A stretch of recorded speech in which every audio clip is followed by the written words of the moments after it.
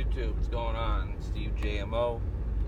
It is the 21st of August, 2017, and the eclipse happened. So, I don't know, like the Bible says, we will see signs in the moon, stars, and sun, which we all have. We all have now. So, maybe some sort of warning system, if in fact it was a man-made, or if in fact it was a natural eclipse and not a real man-made one, because it was going from west coast to east coast, and no one seemed to catch that one. Well, we did on YouTube, but not like the mainstream news. It just went along with it.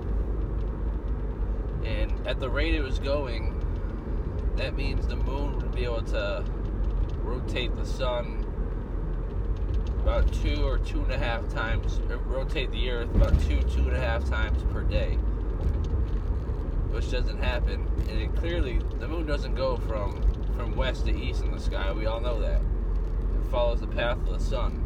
So whatever was up there doesn't make any sense. And you have NASA rockets following the entire the eclipse the whole time to quote unquote gather more or the most research on the sun's corona ever. But they could easily do that with their satellite that's supposedly 1 million miles away from the sun's surface. So there's that. And then, like we said, NASA is going to release highly active bacteria into the atmosphere for I don't know what reason. And I was saying that. And then they said it on the news, and everyone in my family was like, oh my God, he's right. Like, no, I don't want to be right, but yeah, see? I don't know. I really don't know. So we're going to have to see what goes on after this eclipse. I just still don't have a good feeling. And I got some pretty good, good footage on the eclipse. I just have to get to a laptop or buy one.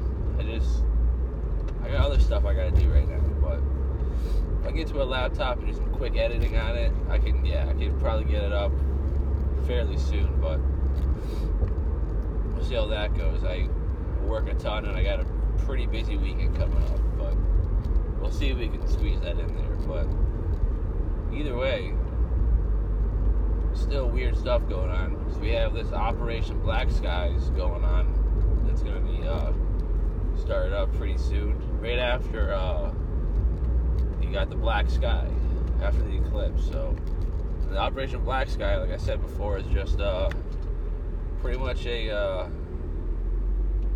multi-region, long-term power outage drill, I guess you could call it, and or a long-scale EMP drill. That's what they say. Read the document. You can find it. It's not that hard. But I don't know. We'll see what's going on until next time. Just say some prayers and I don't know. I really don't know. It can go south at any moment now, I believe. They're just waiting.